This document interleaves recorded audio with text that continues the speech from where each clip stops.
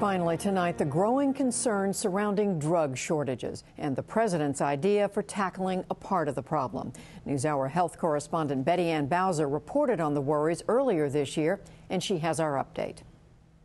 In the next few days, they should be high enough for us to do the bone marrow. Across the country, doctors and patients are struggling to get their hands on some essential prescription drugs in dangerously short supply. The list includes 178 drugs, antibiotics, chemotherapy drugs used to kill cancers, and medicines that save lives in the emergency room. Today, President Obama signed an executive order giving the Food and Drug Administration more tools to police the problem. As part of this, we're going to require the drug companies let us know earlier about the potential for drug shortages so that we can respond successfully.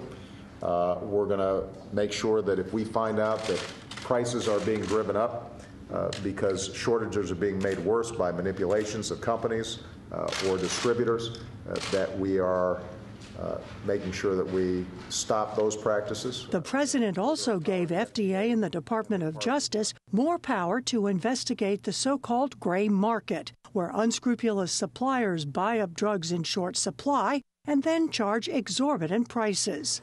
Most of the medicines in question are older generic products that are not significantly profitable. A number of companies have dropped out of production, and some still making them have run into manufacturing problems. That's left patients like Bruce Blair having to make difficult choices. He got one round of a preferred drug earlier this year and then had to go to Plan B when no more of it could be found. There was actually some concerns as to what's going on. And whether it was working.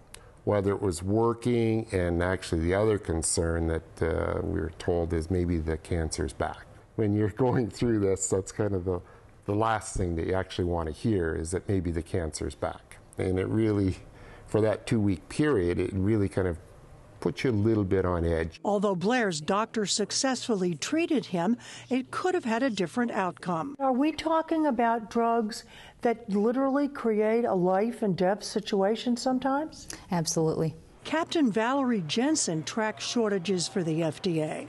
We talked to her earlier this summer. Is this unprecedented? It is. When we look back at the last 6 years since we've tracked shortages, we've not seen these levels. We've not seen anything near these levels. Jensen told us that economics played a clear role in the problem. These are not profitable drugs. So as newer drugs come off patent, often those are picked up by firms, and they want to make those drugs because they are more profitable. And these older sterile injectables can get discontinued for that reason.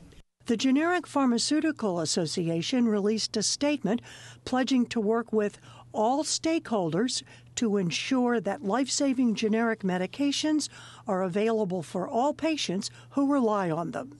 The president's action was the latest in a series of executive orders taken to circumvent the Congress, which has refused to pass Mr. Obama's jobs bill and other legislation. The president also said he supports a proposed bill that would require drug makers to notify the FDA 6 months before a potential shortage. We'll still be calling on Congress to pass a bipartisan bill that will provide additional tools to the FDA and others that can make a difference. But until they act, we will go ahead and move. Today's order is just the beginning of a process that could take months before patients are able to get the drugs they need. Moreover, it may not solve some of the fundamental business problems that led to the shortages in the first place.